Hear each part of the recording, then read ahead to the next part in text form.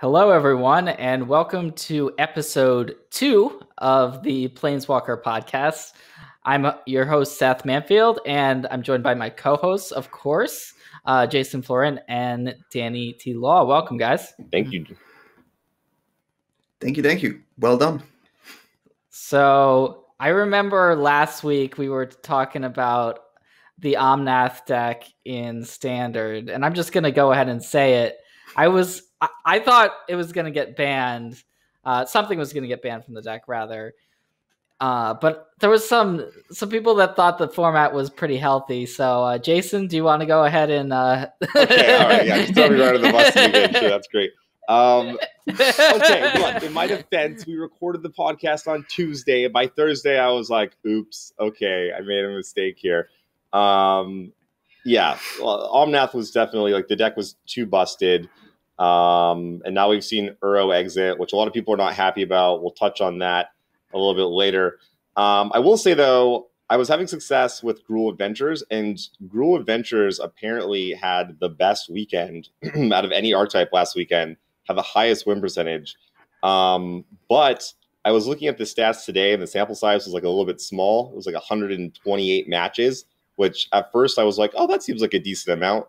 But when you think about it, 100 matches, each match is 1%. So it's where's the error there, right? If it's off by 3 matches, all of a sudden the win percentage goes from 54% to 51%, or even lower.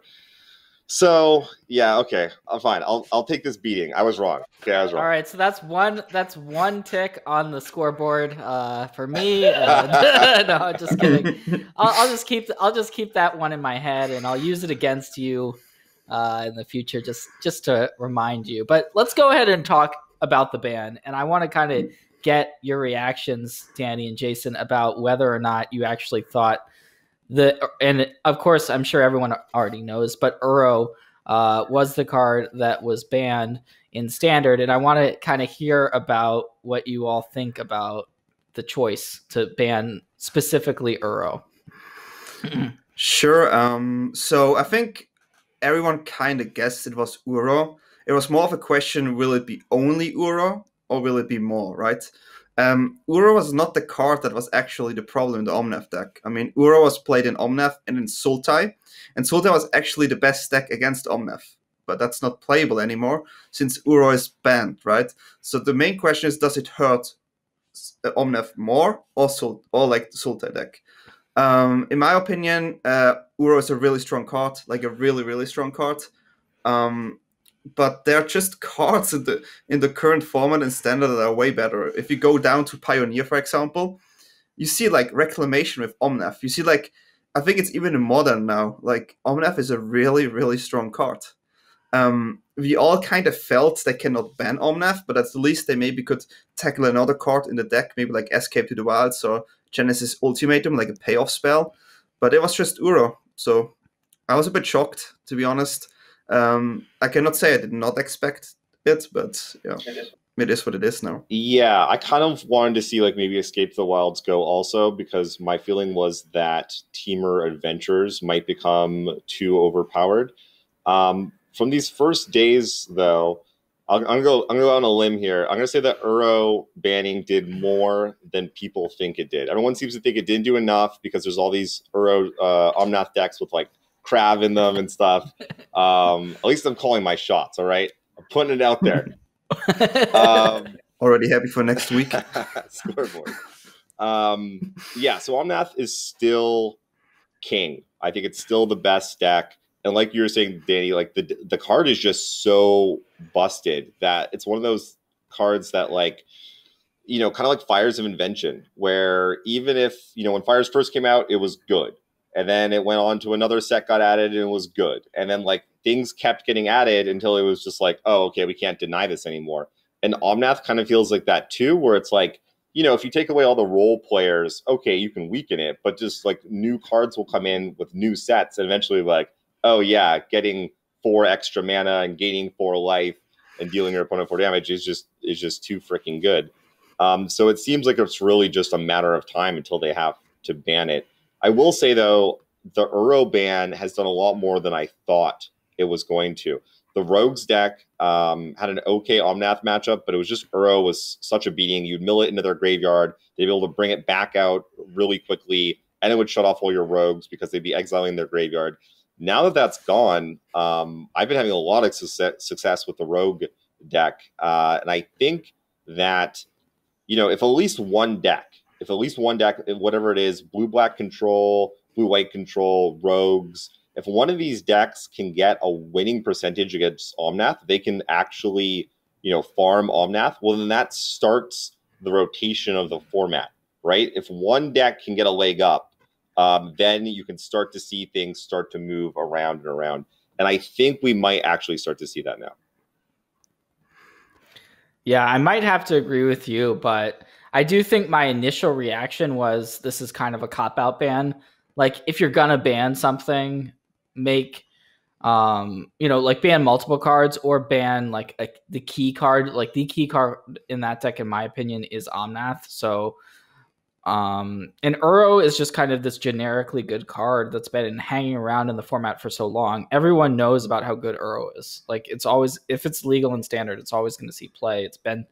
It's just one of those cards where it's like, okay, you're just taking away one of the most powerful cards in the format, but I don't know that you're specifically like it basically what it did, going back to what Danny was saying, is it basically just crushed out the Sultai deck. That's the first thing it did. Like, I haven't seen a single person playing Sultai with Uro gone, whereas before it was like one of the more popular decks. So, yeah, I think that there was also some Omnath builds that were not playing that many Uros.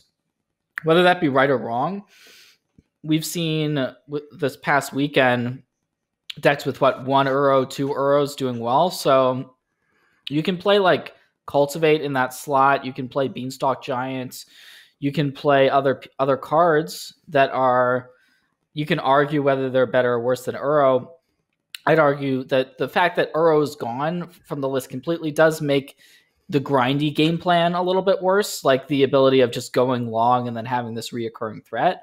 And I think that is kind of the element that is going to end up holding the Omnath deck back a little bit, because you don't have this late game inevitability if you just have a bunch of these too many ramp cards. You can get to a point where you just have too much ramp, and you have Omnath, but you have to have you have the white enchantment, right, that makes a bunch of 2/2s with landfall, but there's not that many actual payoff cards now without the Uros. So I think that's going to be the challenge, of seeing kind of where the deck goes from here.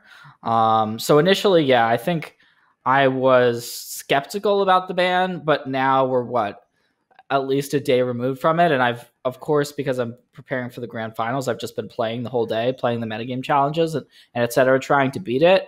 And I guess I'm starting to come more to the realization that it hurt the deck a little bit, but that little bit might be enough to let some of these other decks really get their footing, like Rogues, as you already mentioned, Jason. So, yeah, I'm excited. I'm actually not confident in just taking the stance that Omnath is going to dominate this format yet. It still could, but I'm not ready to say that. Yeah, I think so too. And I want to go back to something that Jason said, the rotation of the meta right now. If you just take Uro, right, what decks did keep Uro in check? Classic control decks usually had a problem against Uro. If the control deck played Uro itself, that deck usually was in favor, right? So classic control decks, maybe like Esper or Blue-White or even Dimir now, have a better shot because Uro is gone. And then on the other hand, they don't have Uro and Omnath for the life gain, so every strategy like Gruul Adventures or like other aggro decks also have a better spot. So it's definitely easier to tackle them, and I also faced Gruul Adventure, Rogues today, Blue-White Control. I saw more of those decks again.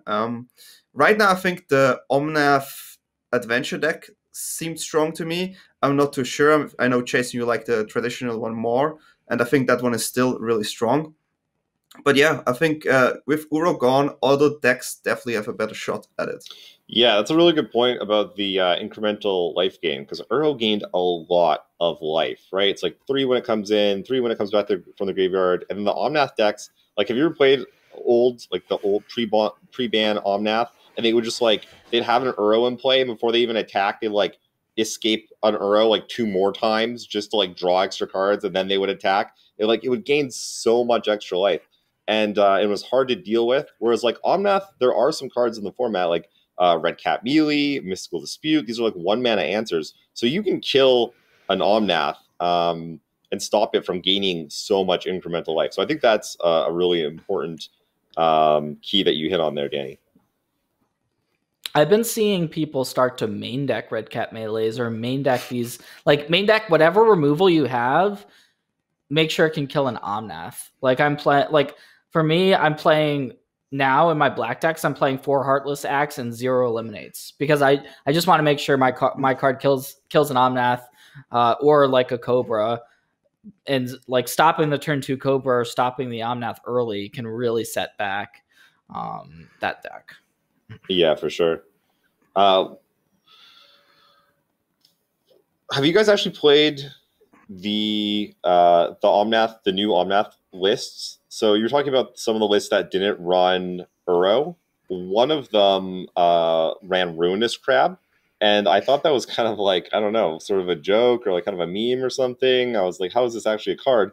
And what I found was that it's actually ridiculously good against the Temur Adventures list. I've had such a hard time dealing with Ruinous Crab out of that deck, just because if they ultimatum into them, it's so many cards. If they ever just get 2 out, it's just so many cards. And there's nothing really in the format that lets you shuffle your graveyard back in your library outside of like Midnight Clock, which takes quite a while to get going. But there's not one of those standard like Guy's Blessing type cards or anything, which made me very sad because I had no wish targets to kind of get myself back into those games. What do you guys think of? Have you actually played those new Omnath lists? I didn't ever play it, but I think the mill strategy in general is there also with the rogue, right? So I could see people picking up Kroxa. That's something I can see, but yeah. Yeah, there's not. I think milling is coming back a bit more because because one of the big Titans got hit.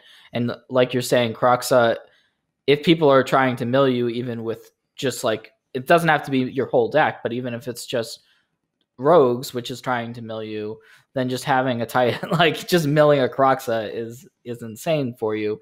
Or even Polychronos, which we haven't seen that much, but like those types of cards, I do think definitely are going to be more valuable. Anything with escape has gone up in value if people are starting to play crabs, if people are starting to play rogues. I've dabbled with the crab already. I think that crab, as you're saying, Jason, is specifically targeting these Temur-based decks because those decks don't actually play that much removal. Like there's the Thundering Rebuke, is that what it's called? The 2-mana 4 damage. But like some people play like a couple of those, but there's not really, and there's the Spikefield Hazard, which is the land that deals 1 damage, right? But yeah, there's just not that much removal in those decks. So like a cheap threat that actually can snowball and win the game, where against a strategy where like with the Omnath deck, you actually have to go through a lot of your deck. So like you have to be escaping the wilds. That's 5 cards. You have to be ultimatuming. That's another 5 cards. You have to be Fabled Passaging, searching, digging out cards. So you're digging so many cards that now you're milling a deck that is maybe half of where, like you're starting at half the starting size. So like if you get 2 crabs, and normally you do need, I would say you need 2 crabs in play to really get the job done. I've seen it with 1, but more often it's like play a crab, and then these lists also are playing the land that clones a creature a lot of the time. So you can, and that's like, so you can clone an Omnath, right? Or you can clone more often you're cloning your crab. So you're just kind of going on that plan, and with so much digging, it's actually a pretty fast clock. So I've seen it, but the problem is you also have to devote cards to it. Like if you're playing 4 crabs in the main deck, then there's X amount of cards you're not playing, and then if you get paired against, say, Gruul or whatever, where the O3 body isn't necessarily doing anything and there's no realistic way that you're going to mill them out, then all of a sudden it's not a good card, right? Like, so, because you're not a dedicated mill deck, you're still an Omnath deck that just happens to play crab. So it's like a metagame call where your target, and Clover is the same way, right? Like you can get I think that the way I haven't played that against that specific matchup that much, but I assume that you get a Clover out, and if you get a Clover out, because there's not that many answers to Clover, which I do think that people are going to start to play more artifact removal, whatever artifact removal there is, whether it's Shield Breaker, whether it's the Disenchant, Green Cycle, Wilt, whether it's Wilt. But in any case, I think people are going to play those cards. But if you get a Clover out, Clover still should trump Crab, right? Like if you have a Bone Crusher and a Clover or something, you can just kill a Crab that way. So I don't know. It seems interesting, but I also think that it may just be people trying new things out right now, which everyone is kind of experimenting. And until we get, like right now, if you go on the ladder, I'm very confident in the deck you will play against the most is going to be Omnath, but then the second most played deck I would say actually is Clover at this point, which has been and then maybe Rogues is third, something like that for me. So has that been your guys' experience? Yeah, it's the same for me. There's actually one card I just want to throw in here if mill becomes a viable strategy, and that's Dance in Demands. I played Rogues today, and the only game I lost was against Dance in Demands. I was completely shocked because when they fire this off and you don't have a counter, and there's two Doom Portals and other enchantments coming in, it's not fun. It's not fun. I didn't think about that, but I saw it today, and it was pretty powerful. Yeah, I agree. I've also run into a surprising amount of Clover, which is normally a deck that you don't see a whole lot of, just because, I don't know, it's kind of difficult to play. It tends not to be as popular as some other decks. But yeah, we're seeing this whole thing where multiple decks now are milling their opponents, and then like even to like death. The Rogues deck doesn't really like typically mill you out, but it can. But it's important, like, you know, their whole deck is predicated on having at least 8 cards in their opponent's graveyard to turn on a lot of their creatures, and then also some amount of cards for Drown in the Depths. And then there's also, like we were mentioning, the Runous Crabs out of the Omnath lists. And so now we're seeing also, though, so people are now responding to this by doing things like playing Dance in the Demands, playing Kroxa, and then also just playing like escape cards that you normally wouldn't see people play. So like Mono Green is playing the 1-mana Spider that, like, when it comes back, I think it like deals damage or fights with a flying creature. Yeah, the Chained Arachner, I've seen that. I was looking for Crawl Harpooner. I was like, where's Crawl Harpooner gone? But no, that card is... I was just reminiscing about how good that would be in this format. It would be like so absurd against the Rogues deck. But Chained Arachner is a pretty sad Harpooner. But I've been jamming, like, in some of these decks. I've been messing around with cards like Vantress Gargoyle, cards like cheap flying creatures. Plummet. I mean, Plummet is like, okay, I'm gonna kill your Nighthawk guy or your Rankle or like whatever it may be. So, I mean, there's not that much good removal. Just finding good removal spells out of certain colors against the Rogues deck has been a challenge. So you got to kind of make do with what you have. Yeah, I think it also depends on the rogue list. There are rogues lists that run like 8 counters if you count Drown in the Loch as well. And so even a card like Gargaroth, who is actually really strong, has problems because it can get destroyed or countered really easy.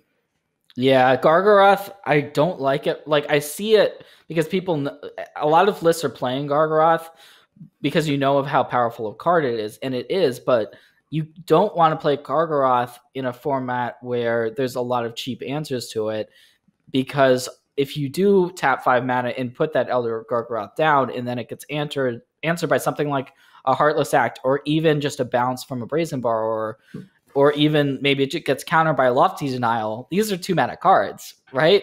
Like, or Drown in the Lock or whatever. Like, I'm just naming so many cards that deal with it. It's actually just not a good card against rogues, I don't think, because you're just going all in by playing it. Like, you play it and it's most likely going to get answered. Like, in your best case scenario, you're trading with the Nighthawk Flyer and then like getting a little bit, like getting a trigger, but even that is not that exciting to me. So I'm steering clear of Nighthawk, and I want more cheap things like Scorching Dragonfires, that type of card. Yeah, so like even as we're talking about now with like Omnath builds, maybe doing mill, maybe not doing mill, I feel like even that's starting to stir the pot of like the metagame, because now, like, you know, if you're a deck that is reacting to that, like for instance, I had a really hard time beating Runus Crab with Teamer Adventures, but if they weren't playing Runus Crab, I think the matchup is actually significantly easier. And the same sort of like, you know, if you're playing an aggro deck, well, you don't really care about Runus Crab. And so it's like now all of a sudden you're starting to see like, how do you build your Omnath deck? Do you build it to target Teamer Adventures and other Teamer slow lists, or do you target the more aggressive lists? And then I'm also just convinced that Rogues has a good Omnath and a good enough Teamer Adventures list, which was like the big eye opener for me. I assumed that Teamer Adventures would kind of crush a Rogues list, because that's just sort of what it does. It just beats up on, you know, I don't know, creature lists, right? But like the Rogues list being really cheap and also kind of punching above its weight class, like having like a 1 mana 3/2 flash kind of creature, or any of the rogues that come in that kind of plump each other up. It's hard for the Adventures list to deal with everything at instant speed. It's kind of like a little bit more of a sorcery based list. Like, yeah, it's got some stomps, but it's only got 4. And then after that, you have Brazen Borer, which, like, okay, Petty Theft doesn't do a whole lot, just bouncing it back to their hand. And then after that, you're kind of just tapping out on your own turn a whole lot. Yeah, I think Rogues is a deck that people write off for whatever reason. I think because it's called Rogues, or because it plays like flyers that look, or like cards that look underpowered, but don't write it off before trying it. That's my advice. Like, it is actually a real deck, to the point that I think it's tier 1. It's a tier 1 strategy, and I just think it is. I think it's a really good deck. And it's really interesting to me how you can play, how many different shades of these blue decks. Like, all of these decks are blue, but like you've got blue-black aggro, like aggro tempo, sure, but it's also kind of refreshing because we haven't seen anything like that. I can't remember the last time we had an aggressive Dimir deck, so that's pretty sweet. Yeah, a long time. Yeah, I think it's like anything that's ever tribal, like goblins or elves or now rogues. It just always seems like, you know, kind of like a kitty deck or something. It looks like, you know, because people are like, I'll make my angels deck, or I'll make my my vampires deck, and like it has that kind of thing to it. But then it's like, oh yeah, I'll make my life gain deck. Exactly. Like, you know, exactly right. Dragons. Or like, I'll make my mill deck in this format, but it's like, wait a second, like, no, these aren't just memes; these are actual decks. Like, this is not a joke. This is the standard format you are entering into. Yeah, well, sometimes the synergies are just very, very powerful, right? Like, I mean, we've seen what Goblins has done in Historic. I mean, Elves won a Pro Tour. Sometimes it's just over the top. Yeah, and I think that as far as Clover goes, the jury's still out for me on whether you want to play Omnath or not, because I've definitely seen, like, I think maybe even more Omnath versions out there than just the straight up Teamer. You get Giant Killer, which is a nice addition because it's just an adventure creature that happens to kill Omnath, right? And then you maybe cut some of your Lovestruck Beast, because Lovestruck Beast doesn't do that much against rogues. So like if rogues is a top deck, then like you're like, you know, your ground creature plan may not be the best. So I don't know. It's interesting to me to see the 4-color, the different, like as you add more colors to your deck, you get more options, and that's kind of, I like that. I've also seen lists play straight Teamer, but add a bunch of like 4 copies of the Spikefield Hazard, right? So that's a card that has really been going up for me, like to the point that now if I'm like a 2 or 3 color red deck, I certainly want to be playing them, and I would be surprised if I'm not playing like at least 3 in my deck, because it kills Cobra, it gets rid of a lot of these rogues. It's a land, so there's very few matchups. It gets rid of Edgewell Innkeeper, so it's just a great card in terms of being a cheap removal spell that's also a land. So it's got that functionality to it. So that's been one of the cards that I know a lot of people are already playing it, but it's also been very impressive for me. Yeah, I want to chime in on that deck a little bit, because like obviously I played a lot of adventures. And everyone's really high on it right now. Everyone's like, you know, on the CFB rankings. I think LSV had it as his number 1 list. People are talking about it. I'm going to go out on the record again on this one. I don't like it. I think it's a worse version of both of their decks. I'll say it probably depends on what the metagame looks like, but hear me out on this. So first, Adventures struggles against Omnath decks, right? It's kind of a tough matchup. Do you think adding a 4th color and Omnath makes that matchup any better? I don't think so. Okay, hold on. Let me get my skill out of the day. I don't think it makes that matchup better. And then also in the mirror, having just an Omnath, like, don't care. I don't like. You can have all the Omnaths you want all day long. Gain all the life you want. I'm just gonna quote that: having just an Omnath, don't care. That's gonna be the clip. That's gonna be the clip for this. This should be a weekly thing now. This has to be a weekly thing where you do a statement. Okay, but it's true though. In a Teamer Adventures, like imagine you're playing Teamer Adventures and your opponent has a 4/4, and they just get to gain 4 life every turn. Like that, you don't care about that, right? They can gain 4 life every turn. It doesn't matter. You're gonna overwhelm them with card advantage and deal some ridiculous amount of damage to them later on with a huge beanstalk with like an Embercleave on it or something. So it gains life. All right, let's imagine there's a Clover also in play, and now they're using the extra mana to go ahead and Fae of Wishes. I just wanted to say. Okay. Times. So this is the thing, though. It happened to me. So now you're both playing Clover, though, right? Like, so you have Clover. You know, if they're able to just like snowball off, like a lot of times the matchup does come to one person sort of not necessarily snowballing off in one direction. Like the matchup's like quite complex. And sure, I could see some scenarios where Omnath could be helpful.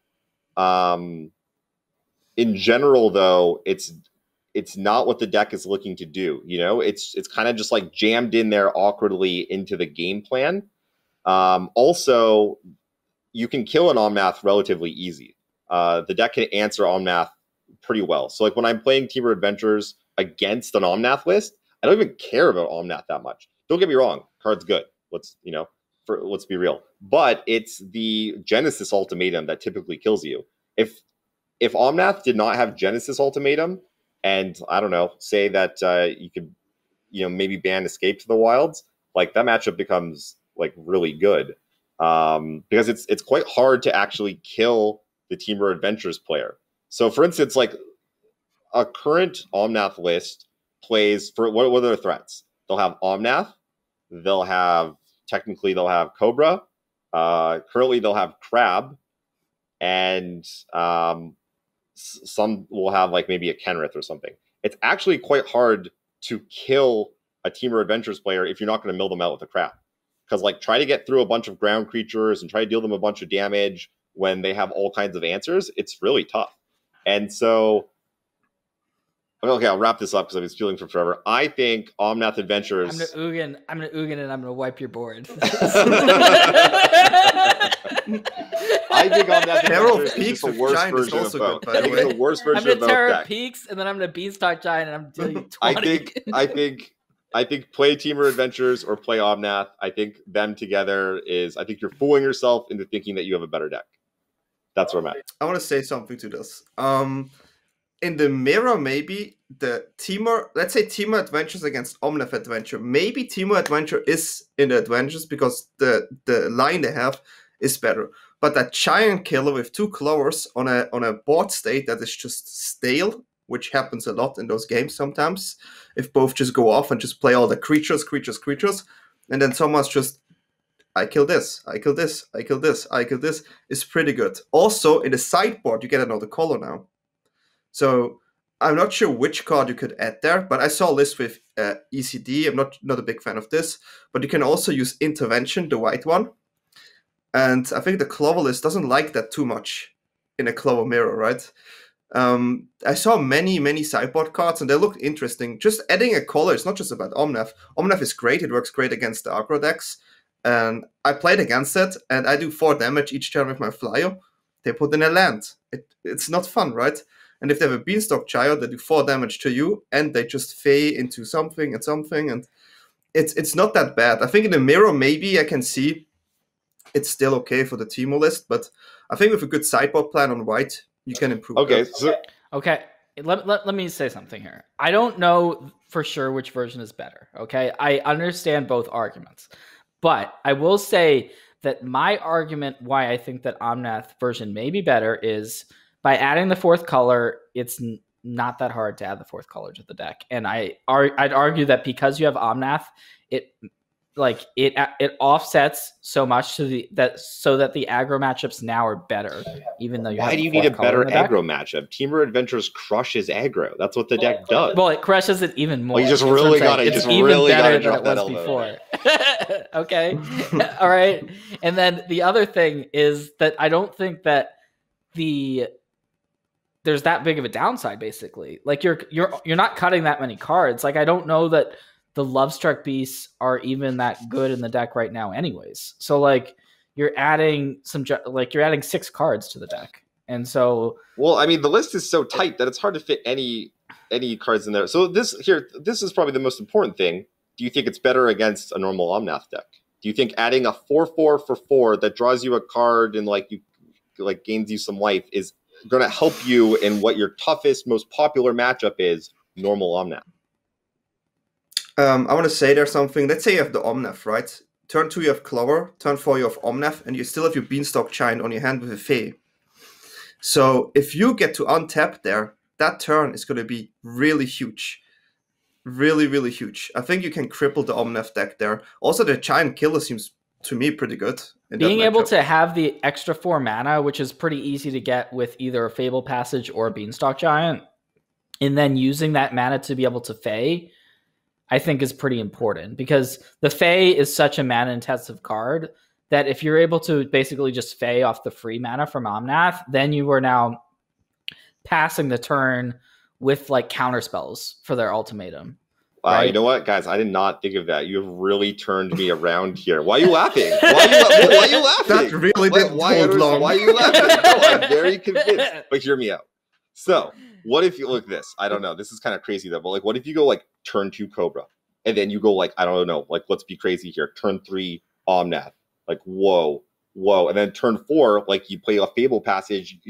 I don't even know. Maybe you go Escape to the Wilds. Maybe you go like you just go off. It's wild. It's so crazy, and that costs you 2 freaking cards, and you're already playing them in your Omnath list. You guys are magical Christmas land over there with Clover into Omnath. You still have a Beanstalk Giant, and you have a Fae. Like Jesus. Wait. First, the Giant. Let's say this scenario happens to the Temur Clover list and to the Omnath list.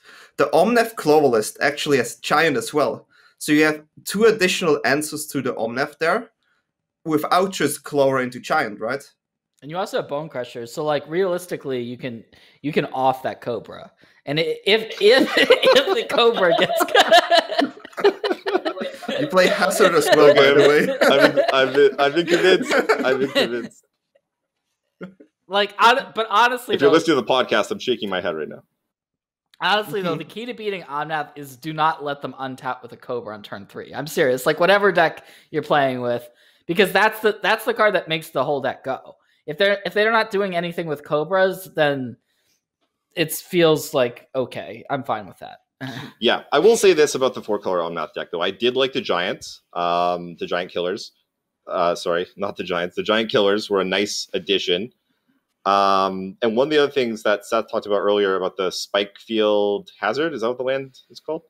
The land that does 1 damage. That's something that I've never been able to jam into my adventures list. I think I really want to. I mean, it kills, like you were saying, it kills Cobra, it kills other innkeepers, and also it can combine with a stomp to off a crab, which is like honestly not nothing. Like a freaking crab is the bane of my existence at this point. So I'd definitely like to see that card in there. Other than that, though, take your white and go. 2 days in Discord, Jason will write, Clover Omnath is the best deck in Standard right now. Oh my god, we're gonna have to get some side bets going for these podcasts, so that I don't know, Seth has more to win than just his like scoreboard. Ding, number 3. I've already got. Don't worry, you're not the only person that's down on the Manfield scoreboard. I've got a lot of other people that have big old goose eggs, and I've got a lot of tally marks. Nice. At least somebody came up with the name Planeswalker Diary. He has a diary at home. Yeah, Jason. 2. Jason, what's that? Oh, you don't think Omnath is a good card? All right, 0. hey, I was right about mono red. Though I guess no one disagreed with me about that one. You're just like saying in Croaky's chat. Wasn't brave enough. Yeah. So yeah, I wanted to say, is there any deck you guys looking forward to test next? I mean, since there are definitely angles to tackle the Omnath list. Like I tried Grixis today, also on request. I think I want to explore Crocs a little bit more now. If it seems like there's definitely a lot of mill decks around. Also, Hazard is a good card. There are just many good cards in black and red as well. I really do like it. Yeah, I think Croaky's broke it already with his Grixis Croxa deck. So what else is new? Another day. Another day of the Scottish life. Yeah, do you guys like say a little bit more? Have you guys like? I just saw the list. It looked cool. It looked like it counteracted a lot of what people were trying to do in the format in regards to like mill and stuff. But do you guys think the deck's actually like busted, or what's the deal? So I think he was basically saying, so there's this Dimir control deck in the format that's been pretty popular. And I think that is the way you combat Omnath, because as we've already talked about it, there's no Uro, right? Uro's gone. There's 4 Omnaths. There's, maybe 6 other win cons in the deck. There's not that many win cons total. So you just go counterspell, counterspell, counterspell. You don't have any more good cards in your deck. You're playing a deck with half lands and some mana acceleration. 2/3 of your deck is just complete air. Yeah. Right. So like, if you're playing a deck where you just sit there with a million counterspells, you just go, all right, I'm going to play 30 counterspells and 30 lands and like some Shark Typhoons or whatever. You just go counter, counter, counter, and okay. like it's just classic control, where if you don't get anything in play or get a good card to resolve, then you're not going to be playing much Magic. So that's kind of, and without Uro now, which was kind of the way that was the way you broke through these counterspell decks, is you just could reoccur and play Uro again and again. You no longer have that. So I think that is the biggest problem with the Omnath deck right now, and that's the reason why control decks are, can exploit that, and you can definitely build a control deck to beat Omnath. I guarantee you that. Now the problem is, once you add all of these counterspells, how are you beating the other decks that aren't Omnath, that actually are attacking, right? Mm-hmm. And those decks, we may start to see more of them as the format starts to evolve. And, all of a sudden red decks are back and Gruul is back and It's like, all right, I'm sitting here with my rewinds and my, and my Ashioks or Razors or like whatever it might be, but and I have to answer like 3 creatures on board, and I don't have sweepers in my deck because I'm a Dimir deck, right? So that's kind of, I think the idea behind the Grixis deck is you get to play your counter spells, but you also have the red removal spells. Like you get Bone Crusher Giant, you get additional removal, so that now you can kind of pivot into either deck. Like if you're against Omnath, you go counterspell heavy. If you're against creature decks, you get to have access to a lot more removal. Yeah, I also want to mention, like, the hardest matchup for counter decks in general used to be Teemo Clover. First, you have the Eddy. If you don't have the Innkeeper, if you have no answer to Innkeeper, your one-on-one trades are bad. Then there's Clover. If there's a Clover on board and they cast something, what do you want to counter? They always get value. And now we just have Angrath Rampage and Bedevil just rotating out. So the best 2 answers to the Clover are gone. If Clover gets popular, I don't think Grixis can stand.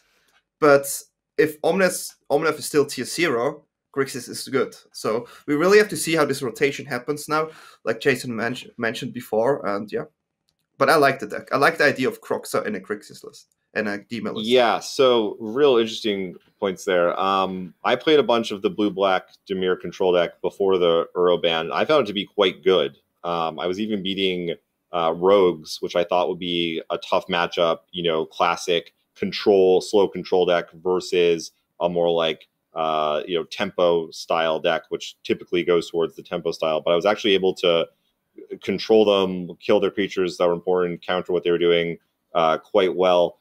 I also found the Omnath matchup to be decent, if not particularly favorable. And then I've also found that Temur Adventures has actually struggled with some of these decks packed full of counterspells, which I found shocking because for all the reasons Danny listed, typically, like back in Temur Adventures' heyday when Blue-White Control was the best deck, it would just eat it for breakfast. It was like almost like 100% win percentage for Temur Adventures. It just always beat Blue-White Control. Something about these Dimir control lists is a little bit different, though. They actually have removal for Innkeeper, which is a big one that Danny touched on there. Before, the blue-white decks had to play like Shadow the Sky, and their ECD couldn't touch Clover or Innkeeper. So they struggled with those 2 cards a lot more. Whereas now, the Dimir list, it's able to kill Innkeeper, no problem. And then something about having a Clover in play, whenever, so I'll be playing against Dimir, and I'll land a Clover, and I'll be like, okay, that's almost game. That's like, I'm going to generate so much value now that they won't be able to keep up. But I don't know if it's maybe like some of the cards in like the sideboard that you can wish for aren't quite as strong, or your threats aren't quite as strong. For some reason, I'm never able to like snowball that advantage. I think you're right. I think you're right about the Innkeeper. The reason why, one of the reasons why Clover decks used to be so good in their heyday was getting that card advantage off the Innkeeper. And now Innkeeper is just kind of, it's just another card in the deck. Like, it's almost like, well, I'm an Adventures deck, so yeah, I'm going to play it. But like, it's also just such a vulnerable card because it gets all of the splash damage that like it very rarely there's basically every removal spell that you can think of gets rid of it. It's basically like everyone wants to kill Lotus Cobra, so they're also now going to be able to kill your Innkeepers. And so it's actually hard to get the card advantage if you don't have a turn 2 Clover, and like you're not going to have it every game. And then if you do have it, you still also need a couple other things to line up. Like you may need a Beanstalk Giant. You may need. It depends on the matchup. And now there's also going to be people that hopefully, and I've seen this already, people just are cramming Wilts into their deck because they're like, well, if I stop the Innkeeper, which is easy, and then I just like if I stop Clover and Innkeeper, it's like, okay, now what are you doing? Like now you're on the Escape the Wilds thing, which I think that Escape the Wilds is a really important card to the deck because without it, I just don't think it would have enough card advantage to function. But so yeah, I've been seeing a lot of games come down to can you cast Escape the Wilds at the right time. Yeah. And also, if the control deck is on the play, they now have like they're running negates. and they're running the new land that's like a Force Spike that both counter a Clover on 2.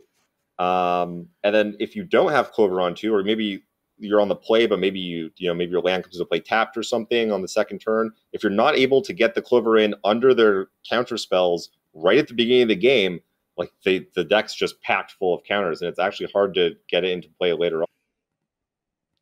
The Force Spike is one of the most interesting cards because as a control player, I hate it.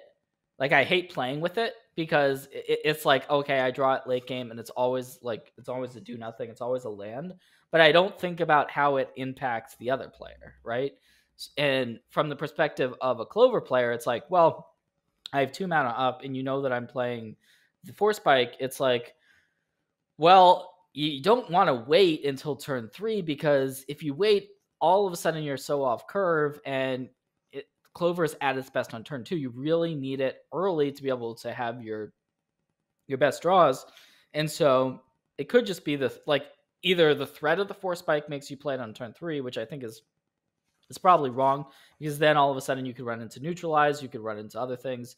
So I think you're normally jamming on 2, but it's like one of those cards that just having it in the deck is going to make you think twice about your plays. Yeah, there are also other lands that are actually really good. The Black Mythic land in a format where mill is around can definitely have a high impact now. And in Rogues, I pulled it off multiple times, where you just pay 6 and you get like a 1 mana, a 2 mana, and a 3 mana, and you suddenly have a full board again. So there it's really nice. I wonder if there are other strategies will use that land just for this reason. And the red one seems also really good. It's a removal spell as well. And yeah. The black one that returns creatures from the graveyard has been sneakily one of the better cards in this new set in Zendikar, especially even as you go out. I know we've been talking entirely about standard, but I've also been testing historic, and like in any type of black, because there's more black aggressive decks in historic, you see them more, like the black red aggro, mono black. Like, it's almost just a free land. It's like I'm playing Sultai, and now my opponent has just like added 4 of these to their black deck, or they like, it's almost just like a freebie, whereas now they've got more things I have to worry about.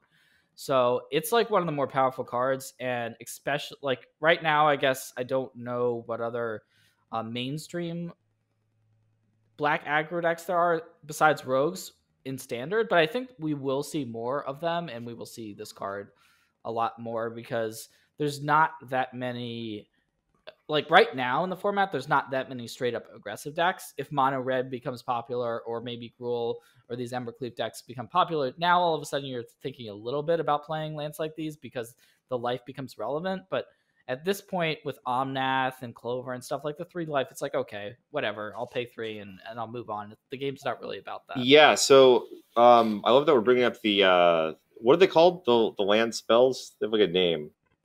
Flip something. Okay, well the flip card land cards. Nailed it. So yeah, really interesting. They are one, I love them. They're amazing. I wish we had them like in every set, even practically. Like they just, they smooth things out. They smooth the game out in a really nice way that doesn't feel like it smooths it too much. It's just like, I don't know, it just hits it just the right amount. But one thing I wanted to bring up with you guys is when you're building decks, or when you pick up a deck, how to sideboard with these cards, because I am totally lost. Like I said, I'd like to get those the land that deals 1 damage into my Temur Adventures list, but I have no idea, like, do I take out spells? Do I take out lands? And like the mana requirements are kind of hard on the deck, so I didn't know what to do there. And then also when I pick up a list that has these decks in it and I go to sideboard, I'm like, can I sideboard these cards out, or now do I not have enough lands to play? So like, how do you guys like look at them, and how do you figure this stuff out? It's weird. I don't think there's like an exact number of these spell lands that you should be playing. Like I know that I've heard questions of like, how many is too many, right? Because I've seen decks play up to 20 maybe. Like there's been green decks where you can play a bunch of them. There's the 7 mana one, the Turn Timber, the untap one that you can put a creature from your library into play. There's the Mana Dork for 2, the Florahedron. There's the 3/3 Landfall. There's the Fight, which is the 3 mana 1 instant. There's even the one that returns a card from your graveyard, and I think there might be another one too. So there's a lot of them that are out there, and that's just in green, right? That's just like if you're playing mono green aggro, all of those cards actually deserve some consideration for your deck. And I think that you have to think about it from the perspective of if you're playing too many of these cards, then you do get to a point where you have too many tap lands because most of them come into play tapped. The untapped ones I think are a little bit better. Generally, I think we're seeing them played a little bit more just because, especially in decks that also have maybe another tap land or they're more aggressively focused, that having a land that comes into play tapped is kind of unfortunate. But as far as deck building, yeah, it's hard to know whether to count them as straight up a land. I tend to count them as, I've been counting them as 3/4 of a land in my deck building, because theoretically, the more of these you have, if you count them as 3/4 of a land, it's like, okay, technically I'm playing too many lands than I normally would, but at the same time, it's going to mean that I'm mana screwed less. Like that's how it should come out, because you're playing too many lands, but these lands can also function as spells, right? So I'm playing both more lands and more spells than I normally would, which means that I'm more likely to have a draw that is functional. Now, it might not be as powerful as a deck that, because maybe a bunch of these lands come into play tapped if I'm playing a lot of them, etc. But it will at least be a functional draw. If you play more of these and you just count them, as 3/4 of a land, etc. But yeah, I mean, sometimes I will sideboard them out. I think it's sometimes it's play draw dependent also. Like on the draw, I'm just more likely to want to cut a land or two, especially one that comes into play tap, because I just have that one extra card, which matters a little bit. And then sometimes it'll just be because yeah, like if I'm on the draw, the 4 spike is worse or whatever, so I'm going to cut it on the draw. Yeah, for me, it's I usually play them more on control list, because it's really crucial to make your land drops in control. So, and the blue ones, they're really nice, and the black ones tends to be nice as well. I think it's just dangerous in the mono green deck must be really tricky to build, because you want to curve out, right? And you have too many tap lands there. It's going to be really hard. So I think Ben Stark made a post about it, and he said you should first look at the spell side and second at the land side, and then build your deck, and not just replace them. You cannot run on one replace them. So I think Seth's approach with 3/4 is actually really good. I wonder, yeah, it's a really tough deck building decision, but I also look the spell first, and if I really think that fits, then I can build around it. All right, so this has been a great episode. I think we want to talk about now just kind of where the podcast is going. We, all three of us, I think, not only want you all to be able to listen to the podcast, but we also want to directly help you become better players. And so the way we're doing that is through our Patreon, okay? But we're not just asking you to sign up and whatever. No, we're doing it a little bit differently. We've got a number of ways to help you improve, whether it be direct matches. I think some of us are actually just going to be playing matches against our team members. We've got our deck doctor. We've got our weekly video calls where we're talking about how to help you improve. So we're really trying to not only make this about us, but also make it about all of our Patreon team members. So we want to just say thank you to that, at Planeswalker Pod on Discord. And Danny, do you want to talk about our team tier, which is our highest tier? Yeah, we have the team tier. That's the Planeswalker tier, where we do the weekly meeting. We just had one yesterday. It was a blast. It's nice to meet everyone in person.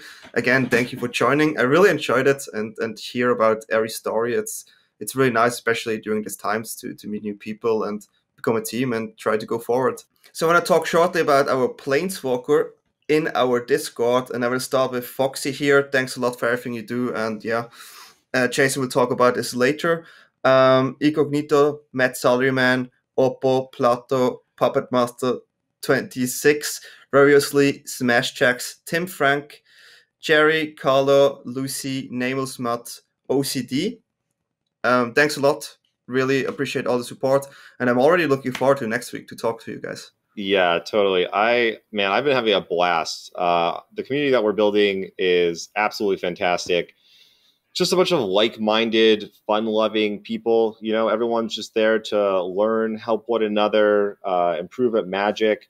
We, like the guy said, we have weekly calls. We're posting decks. We're critiquing plays. We're keeping each other informed of all the tournaments that are going on. We're even playing some other games. We had some Among Us going with I think there were 10 of us playing.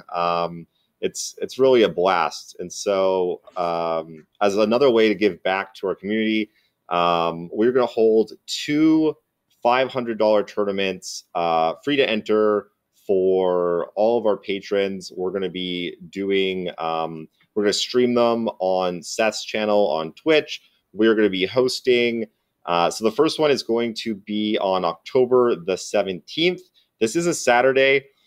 I will say that currently there's nothing scheduled from Channel Fireball or Wizards of the Coast. So we're kind of thinking that maybe something might be coming from Wizards. So this could get pushed to the Sunday potentially if a big tournament comes up and everyone wants to play in that instead. But if not, then it's going to be on the 17th of October. So this is the weekend before the Zendikar Championship qualifier. We're going to try and get everyone, some good tournament experience, some testing, because we want, everyone that's trying to qualify for Rivals and MPL for the Zendikar Championship. We want them to do their best in the qualifier. And then the next one will be on November the 1st. So this is on a Sunday. Again, this is going to be the weekend before the next championship qualifier, which is on November the 7th. So again, these are $500 free roll tournaments. Everyone that's in our Patreon will be allowed to enter. We'll be live streaming them. We'll be doing commentary. This is just another way for us to give back to the community, both financially, but also as a great way to practice for these championship qualifiers that are coming up. So I'm really excited to put these on. Big thank you to the Patreon, by the way, for helping us host these tournaments. This was the one of our patrons actually came to us, wanted to be able to help the podcast and the community out more. There were not a lot of tournaments to play in, and they're like, hey, you know what? I'll throw down some money, and you guys can host one of these tournaments, and everybody wins. So that's the kind of community we have. I can't say thank you enough how much it really means to us. And I'm really just excited to just get back in there and keep doing work, Yeah, I've been really impressed. I just want to say thank you to everyone. The support has been really overwhelming, and it's been also, I think, the three of us. It makes us want to give back as much as we can, dedicate as much time to this as we can, because we think we have something special here, and just want to say thank you all to listening. This is only our second episode, so we know we're already scheduling tournaments, $500 tournaments. It's like, what? So yeah, we've got big things to come. All right. Yeah, thanks a lot. It's just impressive. I'm speechless, as everyone knows. Well, shall we say goodbye? Yep, I guess that awkward sign off number 2. Episode 2. Bye, everybody. See you guys next week. Bye.